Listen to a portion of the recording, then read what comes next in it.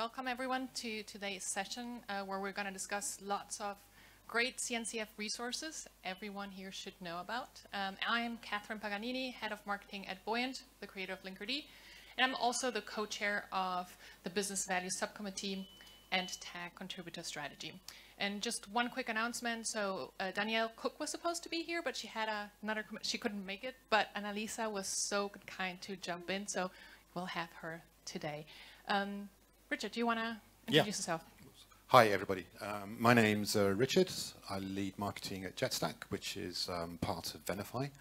And like Catherine, I'm also part of the CNCF Business Value Subcommittee. My name's Simon Forster, and I'm a co-chair of the CNCF Cartographos group. And I'm an independent architect and engineer based in London. Hello, my name is Annalisa Gennaro. I'm head of marketing communication of Spark Fabric, a tech company based in Italy, in Milan. I initiated the Italian team localization of the glossary. I'm active in the Cartographos group. I'm a co-organizer of the case study event in Italy, and I've just been appointed CNCF ambassador. Thank you. My first time on a stage, so I beg your mercy. I'll start with the first question for Simon, for Richard, sorry. We know that the landscape, the CNCF landscape, is overwhelming. We heard about it this morning too in the keynote. So how do you suggest people shall approach it? It's a tricky one because it is very overwhelming, but it is probably the best single visual representation we have of the ecosystem. I mean, the cloud native ecosystem has grown hugely, as we all know, and this landscape view is a testament to that. And as a consequence, it's obviously become a little bit more difficult to navigate, which is going to be particularly problematic for people that are just starting out in the cloud native ecosystem and want to know and get their way around. But there are ways in which you can navigate it.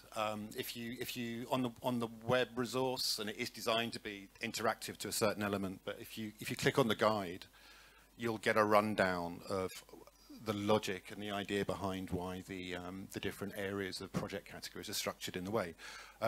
Nevertheless, it is a little bit like an eye test, I think, as we've heard it called before, and it is becoming more complicated, and we assume it will become more complicated as the ecosystem continues to grow.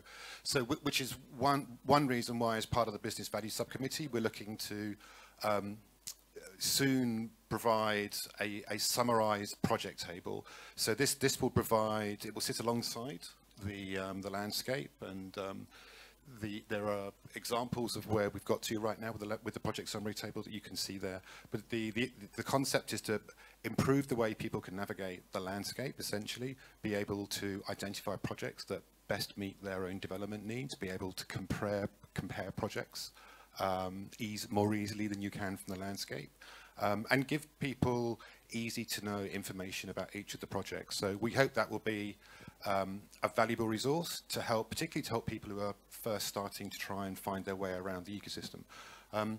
But Catherine, you've been very successful with a resource, the Cloud Native Glossary, which was called out in the keynote yesterday as well, and congratulations on that. So yeah, please tell us how you kick that off. So I have to go kind of back in time. So in 2017, I joined a Kubernetes company and had to really kind of understand what is Kubernetes, what is cloud native, and it's really difficult to find content that is accessible for someone who is not technical, right? Like everything assumes a lot of context I didn't have, and probably most non-technical people don't have. And so I really had to study a lot, right? I bought a book about Introduction to Computer Science and one on distributed systems and started studying really, right? And then at some point, friends of mine that were not necessarily in the cloud native ecosystem started asking me, hey, my company is talking about Kubernetes, so can you explain to me what it is? And on my way to KubeCon Europe on a plane, suddenly I was like, oh, I'm just going to write an article. And I don't know, aspirational goal was pitch it to publication, see if they are interested to publish it. If not, I'll just point my friends to it next time they ask me. And to my surprise, the New Stack was interested. They published it, and I started publishing more articles there that basically outlined my learning journey. So as I was studying, I was summarizing what I've learned and just published it, because like if I needed to learn it, probably others did too. And that was actually the case, because I got really good feedback from just random people on the internet, which was really awesome, right? And that really shows that there is a need for simple, basic content. And so at some point I realized the CNCF should own this kind of content, right? Like that's the Cloud Native Computing Foundation. They should also help educate people on the business side and or people who are just getting started, not just like highly technical content. And so we formed the Business Value Subcommittee with a focus on business people. C-suite is really important, right? Like the C-suite needs to approve engineering projects. How on earth can they do that if they don't understand the concepts when you're talking about them, like discussing these projects with them? So really important for them to understand it. They are not technical. We need that kind of content. Then you need like all the sales and marketing people that work at cloud native companies, right? They need to understand it too. And but also technical people who are new to Kubernetes, right? It's complex enough. So if we can provide easy, accessible content that is digestible, that is not full with industry terms, right? Then it's a lot easier for them as well to understand it. So that's very long story. So that's how we got to the Business Value Subcommittee. And of course, the first thing that we decided, or that was the logical thing that we needed to create, was first start with the glossary. The first thing we need to do is define these concepts. And so a year and a half ago, we launched. It's been pretty successful in that sense. We have actually people all over the world localizing it. It's live in 10 languages. Urdu just became, so that's the other thing, like Urdu, like this, just like, those languages make me happy, right? Because it's like, it just makes it accessible, cloud native, to communities otherwise that don't have that type of content. And so we do have here someone who is, as you know, as you've heard, localizes the Italian glossary. So Annalisa, what motivated you to do that? I started for very similar reasons, so personal reasons. I was missing an international environment I was used to in my previous professional life. I needed to find a place to belong within the community because I fell out of place. I needed to understand more the technical aspects and concepts I was handling with my new job. And above all, I needed to understand how to convey the potential of cloud native to decision makers who had no technical background like me. And if they talk with technical people, they might get lost. So I was studying hard, and I stumbled upon the Business Value Subcommittee and the glossary project that is connected to, and I thought, I find my way. A way to give and take. I can contribute translating, and I can take learning. And so that's how it started. And after a while, I joined the cartographers working group as well. And that's why I asked Simon, what motivated you to create the Cloud Native Maturity Model? Thank you, Annalisa. So the Cloud Native Maturity Model originated when I first came across the landscape and the trail map that some of you may be familiar. I came across that in about 2018 and I thought it was fantastic. They were CNCF artifacts that were helping people to understand the projects and the ecosystem that was out there. What I wanted also, though, was a path through that to adoption. It's one thing to go and say, well, these are the projects and the products that are out there. It's another thing to go and attempt to integrate them into an organization. So I put together a proposal and I talked about it and I socialized it at following KubeCon events. And the CNCF was very receptive to that and was able to put me in touch with another couple of small groups as well. There was Danielle Cook of Fairwinds and John Foreman and Robert Glenn of Accenture. And we all started to collaborate and we worked on a maturity model.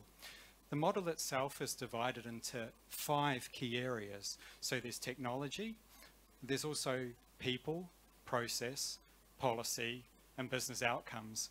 And I'm sure for many of you, particularly with my background in financial services, the policy and the process side has been really important.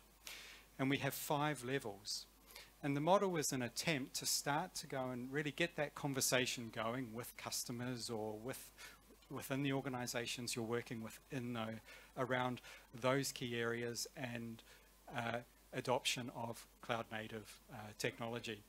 Now, Annalisa has also been a great contributor to that model. So Annalisa, can I just invite you to comment on why you've become involved? Yeah, when I joined the group, the model was practically completely outlined.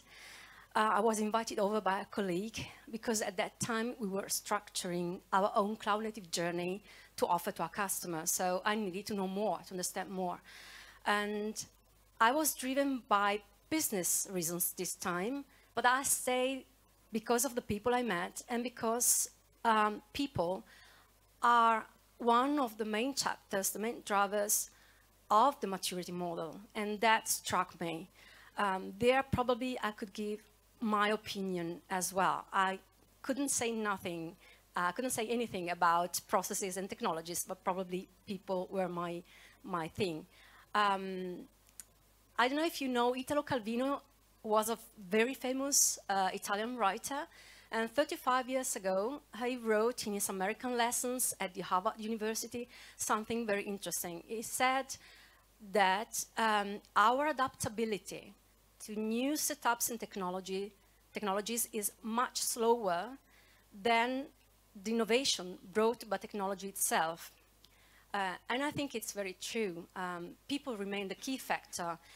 Organizations need to take it into account to understand the proper pace of adoption and the best experience possible.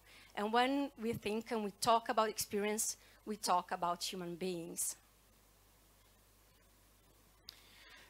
And Richard, you know, could I ask you about what's coming up? What's next on the radar?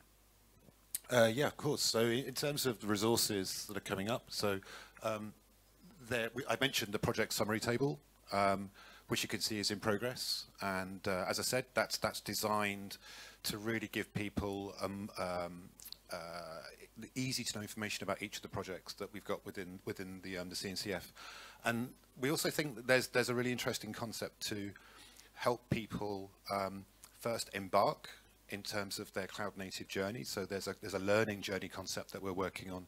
So some of you may have seen the trail that's available on the CNCF site. And so what we're thinking about now is a version of that will provide people with signposted information to curated resources, some of which we're talking here about right now. So the cloud native maturity model, or training guides, or the glossary, for example. So the idea being that we can give people a really good introduction, which they can continue to use and come back to, that they can use as part of their learning journey, as part of the ecosystem. So yeah, the cloud native journey, I say, is something that, you know, we're really interested to try and develop into a really good resource for everybody. And if I could just kind of add something, like, I think that we realized there was kind of a pain point because we've been working on these resources that are basically like scattered all over the internet, right? And someone just learning about it may find them or not at all, right? There is no one place. And so that is, I think, important because it's like, here are some resources. There are other groups, CNCF groups that do other things that we don't know, you know? So you really have to know about it and know where to look for it. And that is kind of a problem, right? Like a lot of good work gets lost. So yeah.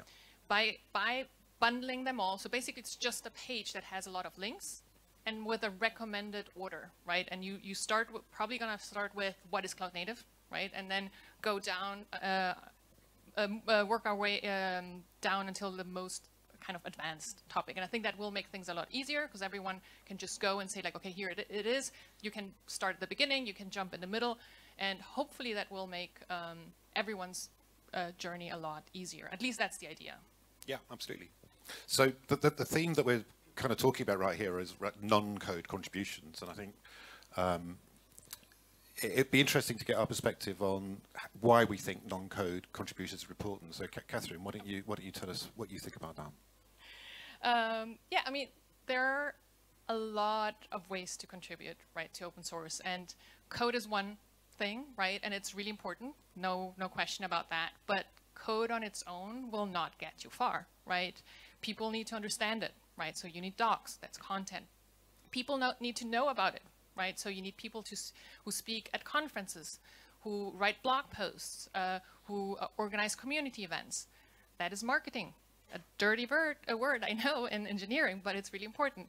Then you need to find it, right? Not only on GitHub, you need a website, you need UI, UX experts, you need content again. So those are a lot of things that you need, and so you need a broad variety of skill set, and as such, you need a lot of different people. And yeah, for a project to succeed. Anything you would add, Annalisa? Yeah, non-code contributions, as you said, guarantee variety. In terms of people who contribute, and in terms of possibilities given to tech folks as well.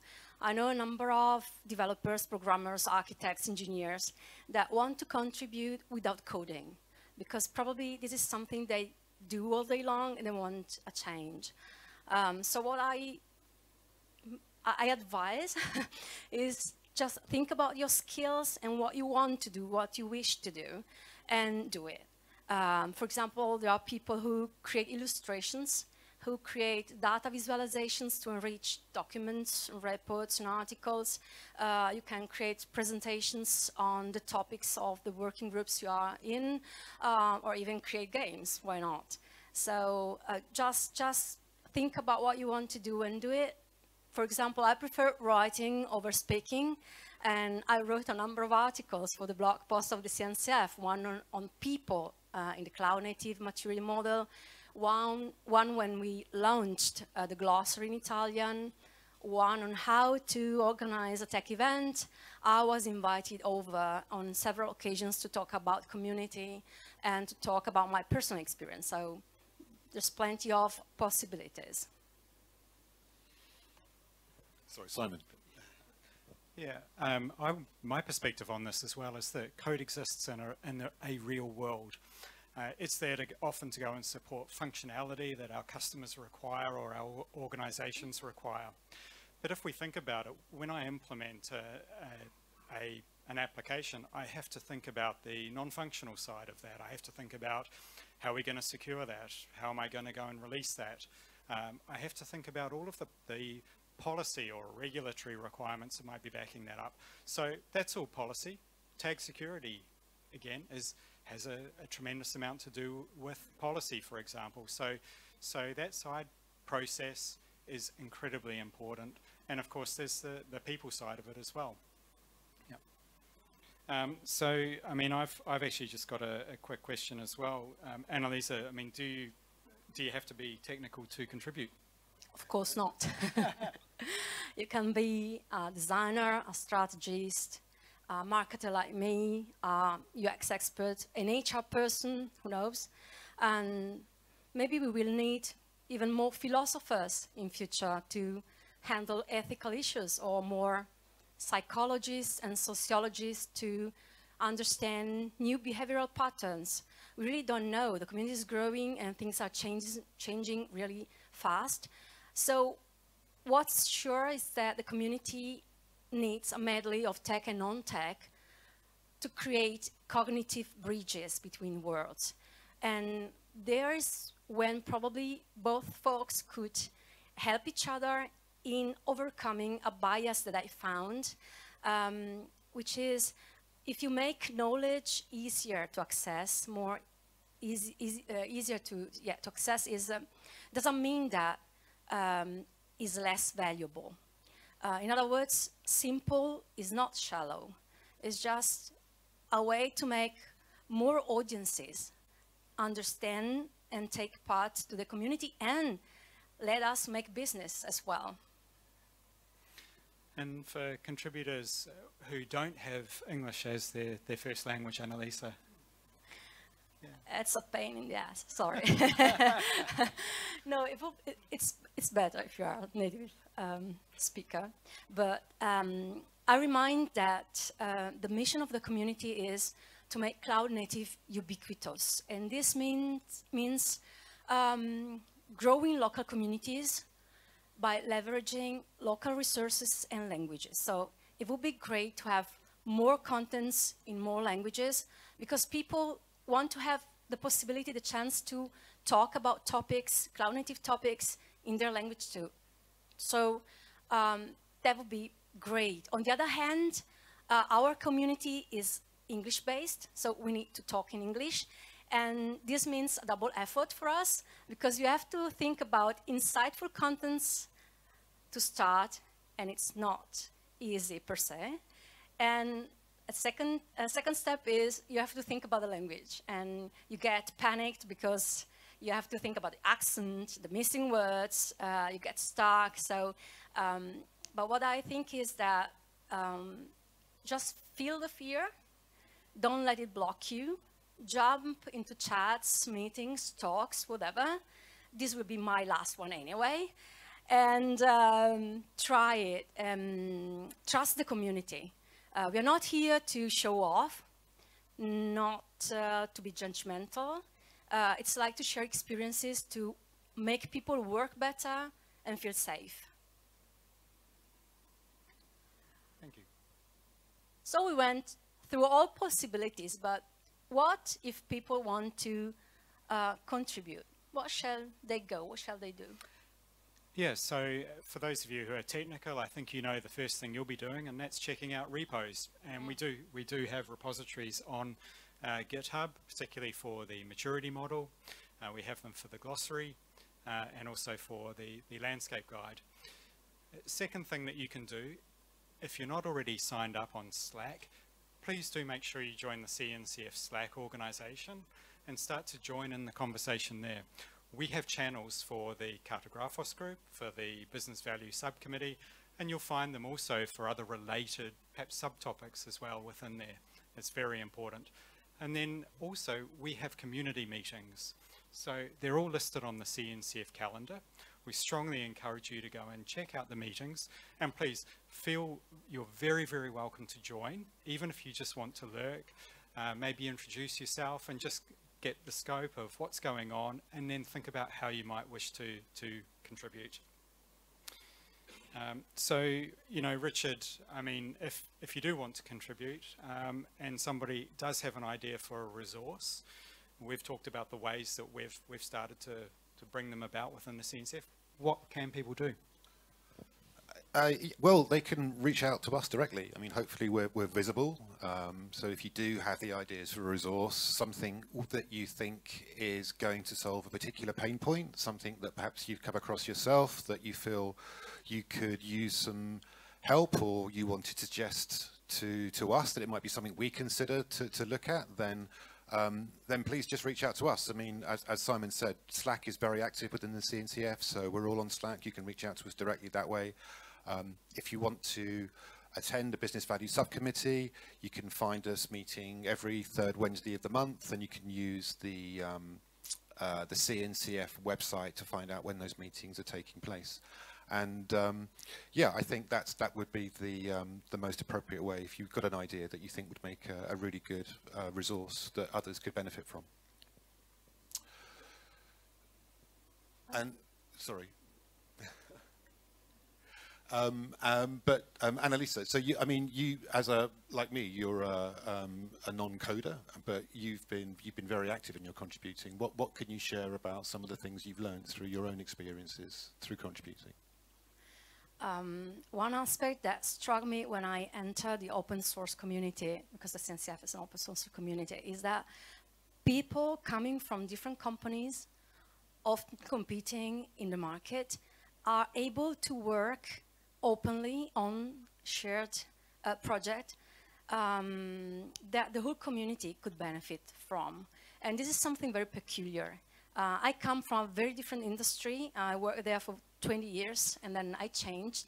And this is something really that you can't find somewhere else. So it impresses me. It's amazing. So my question is, what motivated you, and what still motivates you to stay and to be active? Yeah, so basically what drove me first was, as I mentioned, I needed to understand Cloud Native, and I created the resources I needed, right? And because, and also other people, like if I need it, other people need it too, right? That's the assumption, and I think that's true.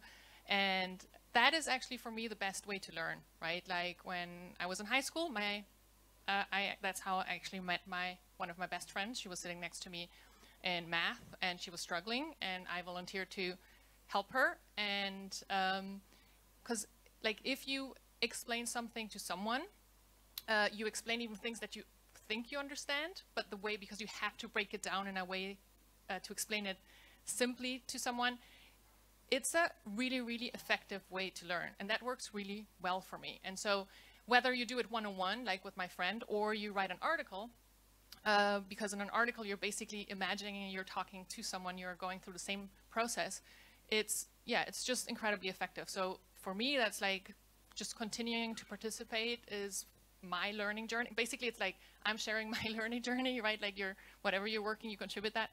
So that's something that really keeps me going, right? And then what keeps me engaged as well is like just the community, right? Like meeting all these people. You have all these people from different companies, from different countries, from different backgrounds, and you build this enormous network, and that's really enriching.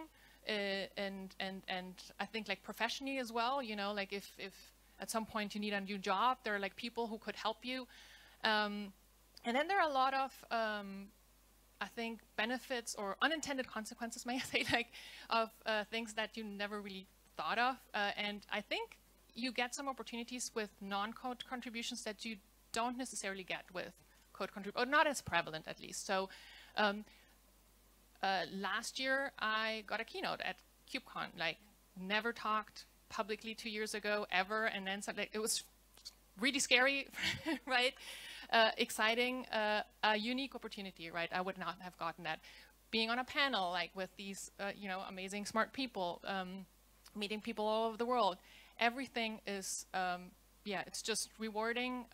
And one thing that I think, like a lot of people think that contributing is about giving, right? Like, and of course you're giving, but you get so much more out of it, right? Like, and so it's very enriching, and yeah, that's at least what keeps me engaged. Richard, what about you? Very similar, but I mean, I think I've been working in a couple of open source ecosystems before Cloud Native, and it's incredible to see the sense of engagement and community and innovation around this particular ecosystem. And I think, you know, it's still very much at the beginning. I mean, in my role, we talk to large companies that are adopting Cloud Native, and many of them, the majority of them, say that in terms of their overall IT estate, Cloud Native is, you know, less than 15%. So there's still a huge level of adoption to happen, and we're just at the start of this. And the fact that we are such a vibrant, we engage so well, and it just seems a very innovative ecosystem is for me is a really interesting thing to be a part of. So, Simon. Yeah, I mean, the main reason for me is probably community. I mean, I'm a geek, and I really enjoy being in amongst all of the people that speak my language. And then, you know, secondly, by participating within the CNCF, it gives me the confidence, you know, to be able to talk about Cloud Native, to be able to talk about that with people outside of our community, about what's going on, what the projects are, what roles they fill, and then also the steps to adoption. That's really important. And then probably the final thing that keeps me engaged is it becomes apparent that there's just so much work to be done. So I really encourage anybody who wants to get involved, even if it's just correcting a spelling mistake, please submit that pull request. We desperately need it. Yeah. Yeah, well, I just began, so I'm staying because I'm at the beginning, but it's not only that, it's that I understand that your voice can be heard, and what you do and say can be of real help to other people. And, you know, Tim O'Reilly once said that empowerment of individuals is the key factor for which open source works. So this is why all single projects and all single working groups are so important. They empower people, and that's why I'm saying. I guess that's it. I think, yeah. So Yeah. thank you very much. We've got a few minutes of questions. I mean, it'd be great to hear if anybody has got questions. Please raise your hand. And okay, is someone coming with a mic or? Okay, someone's just coming with a mic. Thank you.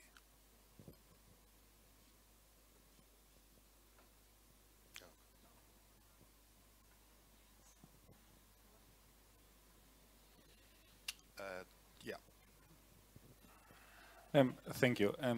Some of us work for like a multinational company that is not really cloud native oriented. They have a really strong established customer base and a really conservative tech stack. And some of us might be from an R&D team or an engineering team that is looking really into the whole community, and they see the potential, but they need also this like business value speech for like the guys up the ladder. So my question would be, do you have resources that would not only empower non-tech people to get into the technical part, but the technical people to be able to speak the business value language? That's an excellent question. It sounds like that's something we need to think about, because I mean, I don't have an immediate answer to say, yeah, something to point you to, but I don't know if you guys know of any other resources where, Simon?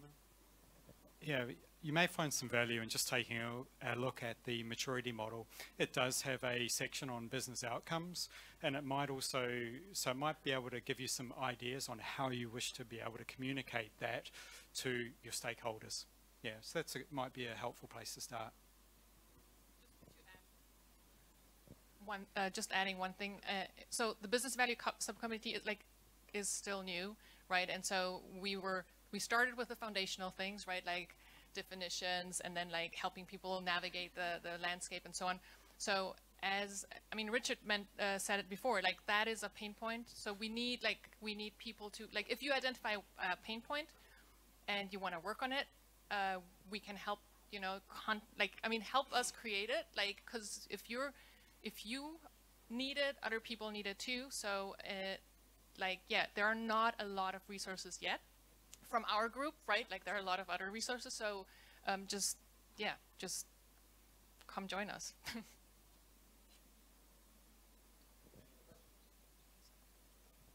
Hi there. I'm currently creating a community for the French individuals. So we are creating a group to talk between companies about CNCF, everything. Where should I start to make sure I'm not creating something, a duplicate of a possibly current channel existing on the Slack or wherever, to know, is there already anything existing on in the community? Should I contact someone specifically? Yeah, what exactly are you, is it currently events or just like yeah, we are creating meetings where we talk. We are creating a Slack channel with many topics, but only for French to on the break CNCF the language. Slack. Excuse me. On the CNCF Slack, or not currently. Yeah. This is why I'm asking, because I don't want to create something. I want to make sure it's linked to the CNCF. Yeah. So honestly, I'm not sure, but I know, for instance, like for Latin America, there is a LATAM Slack channel where everyone who is Spanish speaker or like from Latin America can kind of join, and they exchange a lot of information, things like that. So I don't know if there is something like that for French speaking. There is a France Oh, channels. okay. Yeah. But so as we are going to discuss about a lot of topics, I think it's going to be too much for just a single Slack channel. So Yeah. I think we are going to create something outside, but Yeah, I'm sure there is someone in CNCF who would be the right point of contact. I'm not really sure who that is, but Someone probably in that French Slack group, I would think, on the CNCF. Would, Okay. But yeah, sorry. I don't know if you are talking about meetups as well, but you can have a look at the KCD channels as well, because usually KCD events start as meetups, smaller meetups, on a regular basis, and then they become events, formal and structured events. So maybe on the KCD formation, you can find more to start with. and ask someone from the CNCF. Yes, of course, ask someone there, yeah.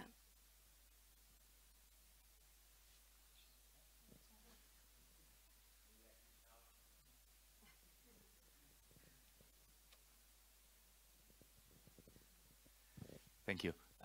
This is also related with this question about the Slack, because I've been in the Slack for a while, but I refrain myself from interacting because it's very, I mean, for example, there you're describing Slack and then you put a bunch of channels, right? But it's 1,000 channels on the Slack. And this is as overwhelming as the KubeCon itself, and why I guess people are here. Now, is that sometimes what is lacking is a bit of more structured or where to find. Some of your answers were talk with someone there or ask someone. So there's always someone that has some extra information, let's say. And that's really not clear for someone who's just joining or just starting or just looking for that information. I hope this was not too confusing. Well, I totally agree that there are like a lot of channels there, but not all of. There are some channels where it's like there are like thousands of people, and it's like almost like intimidating to post something there. But like a lot of like our channels from our groups, they're not that huge because there are not as many people who are part of it, right? So it's not yet, yeah. But at least people who are maybe sometimes you have a lot of people who are there and they never look like they're never actually on the chat, but like on the glossary, you know, like if you want to contribute to the glossary, people say hi, and it's like, and ask questions, you know, you can reach the maintainers. So I don't know, it's like, I think it just depends where you are. If it's very purpose driven, I will say that LATAM's one is probably, well, the French one will probably be like that as well. Lots of people, lots of different topics. But if it's like for particular projects, I think it's a little bit friendlier and it's not as scary, I would say. I understand you because last year I went through a phase of discovery, literally on Slack, and I didn't even know what Slack was. So I learned to use the search engine so that if I'm interested in platform engineering, I find it. If I'm interested in, I don't know, observability or stack security. So I think it just takes you a little while to understand where channels are and what the Slack can offer you. But then from one channel, you are addressed to other channels. It's just really a question of, let's say, patience and work on it. Yeah. One thing, and I think like the meetings are really good because then you have face-to-face. The meetings are generally not huge, right? So you just join a meeting, everything, you can find all CNCF meetings on the CNCF calendar, and there are always friendly people there. And like if you want to join the Business Value Subcommittee, you know, like we're going to be there. It's not going to be huge. Everyone can introduce themselves. So that would be a more personal way of interacting. Last thing, I began with a marketing committee just because I'm a marketer, and there I learned about the sub-value committee, and then from the sub-value committee I learned about the glossary, and it's all a concatenation of things.